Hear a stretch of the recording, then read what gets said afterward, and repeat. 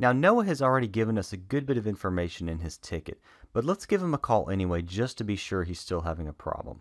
Once we get him on the phone, we'll say something like, "Hi Noah, I'm looking at your trouble ticket and I just wanted to see if you're still having an issue. Can you please tell me what's going on?" And Noah says, "Well, sure. Like I said, I was on vacation last week and now I can't get to the intranet site, but I can get to sites on the internet like Google." Okay, so at this point we've confirmed the problem does still exist, and we have a clear picture of what it looks like. He cannot get to the intranet site, but sites on the internet are working.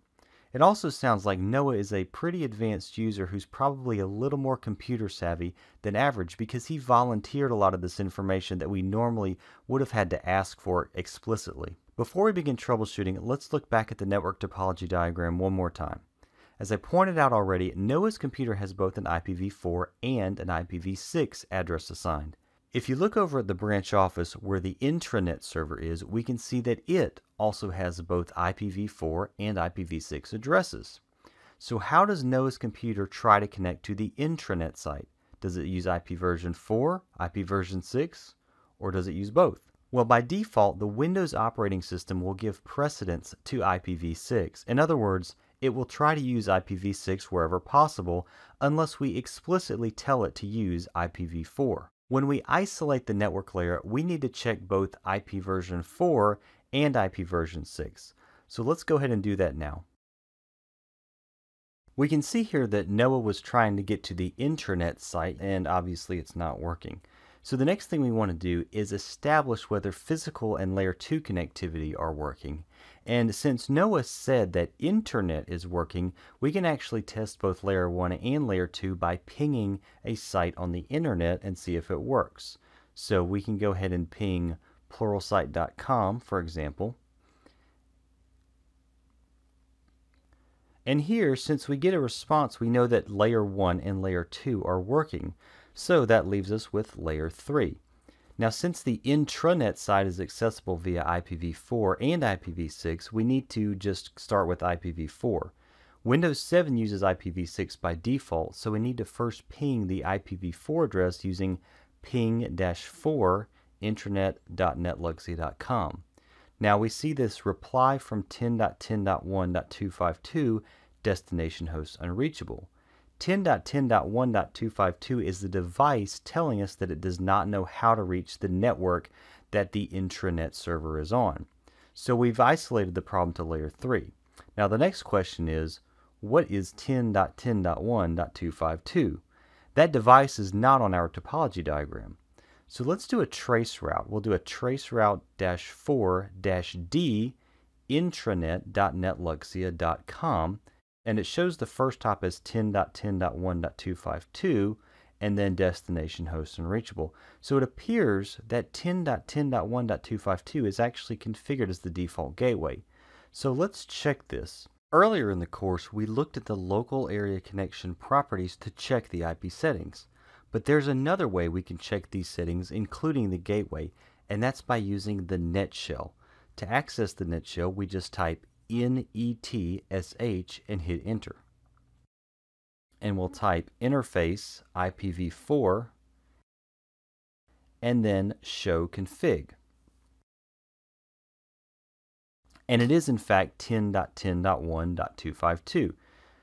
Well, is this correct? Well, no, it should be 10.10.1.254, so we need to change this. So let's go back to the local area network connection settings and change the default gateway under our IPv4 properties.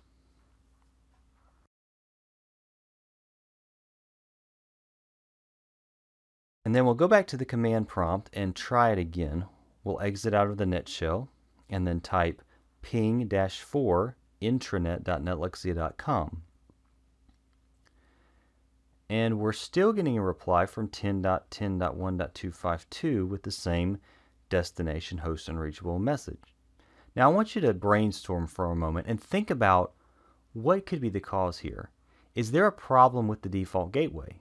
Maybe somebody disabled IP routing functionality on switch 1. Now think back to the original trouble ticket. Noah said that nobody else around him is having this problem, but they all use the exact same gateway, 10.10.1.254, and none of them have reported any issues. So what is going on here? Well, we need to follow the troubleshooting methodology. We need to back up and isolate the network layer again. Why? Well, because we made a change. We changed the default gateway, but it does not seem to have fixed the issue. So we need to go back to layer 2 and check that this default gateway, switch 1, is actually reachable. So we're going to do an ARP-A. And we see here that 10.10.1.254 shows a MAC address of AABBCC800300. Is this the correct MAC? Well, we don't know. It could be. Our topology diagram doesn't say, and we don't have access to switch 1 to verify what its MAC address actually is. But notice that this is a static ARP entry. Now normally an ARP entry would just be dynamic because it's dynamically learned from the other devices on the LAN. Having a static ARP entry is not necessarily abnormal, but considering that we just changed the default gateway, we probably should not have a static ARP entry for it. This entry should be dynamic, but as long as this static entry is here, Windows will not dynamically change it. So we need to delete the static entry. And the way we'll do that is by typing ARP-D, which will delete all of our ARP entries, including the dynamic ones, and then we'll type ping-4 intranet.netlixia.com. Now it works. Great. So let's verify by browsing to the site again.